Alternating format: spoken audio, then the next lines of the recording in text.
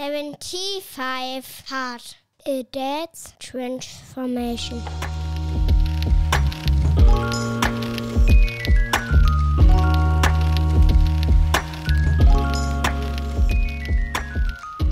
Hi everyone. This Saturday started early. It's the weekend, so you normally try to tend to sleep in. Okay, sleeping in with 2 kids means like getting up at 7:30 or in an ideal world like 8:15. But today we had to get up ridiculously early because my son had a hockey tournament coming up at 9 o'clock in the morning, which was a car drive of like 1 hour 20 away. And the meeting was scheduled for 7:30. So we had to be at the hockey field, so at our hockey field, to meet up the rest of the team at 7:30. So I had to get up at 6:30, get up the kids, obviously get myself ready, get up the kids.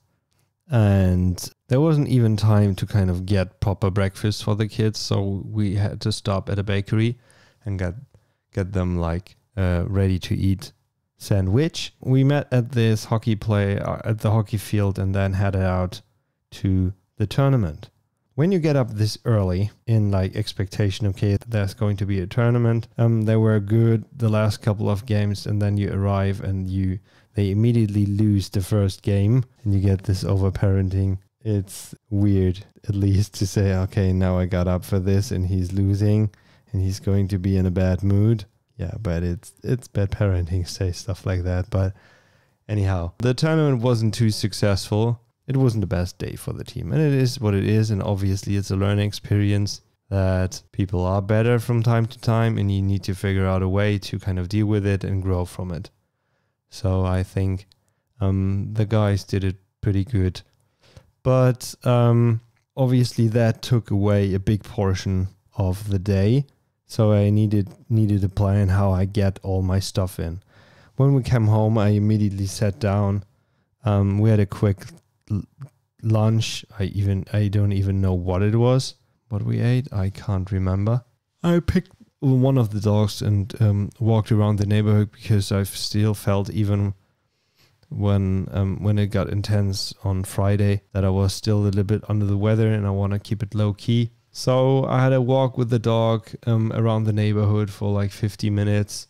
And then we just sat down and chilled a bit with the kids, played like a couple of games. Or when it was time for the kids to go to bed, my wife took care of them and I went upstairs, worked on a couple of podcasts and editing.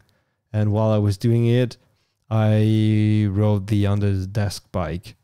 And I know I said like it didn't feel like a really proper workout, but this time I made it a bit harder, and since I'm still a little bit under the weather, it definitely felt like a workout because I started sweating. So I said, okay, let's count that as a workout today. Yeah. Aside from that, it wasn't too stressful to get all this stuff done. The gallon went its way because I took it with me, and when you're on a long car drive, I feel like you automatically start kind of drinking your water, and I was done with the gallon when we got back home. Yeah, it was cool.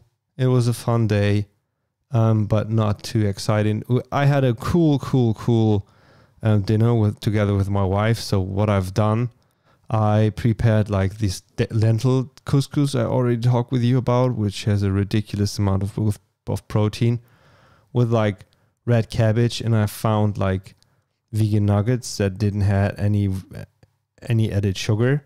So I did like this couscous salad with red cabbage, red onions, garlic, a ridiculous amount of parsley I had left in the fridge, and kind of decided them with this vegan nuggets, and it tasted really, really well. Yeah, and that's it. Sat down on the couch and chilled for like an additional hour with my wife and then went to bed. Going through that list really quick.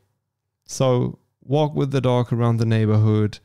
Second workout was the Under the Desk bike. I stick to my diet. I drank my gallon of water, read my 10 pages. I haven't had any alcohol, and I didn't cheat. So that was a good day. Thank you for tuning in. Looking forward to day 24. and hear you tomorrow. Bye.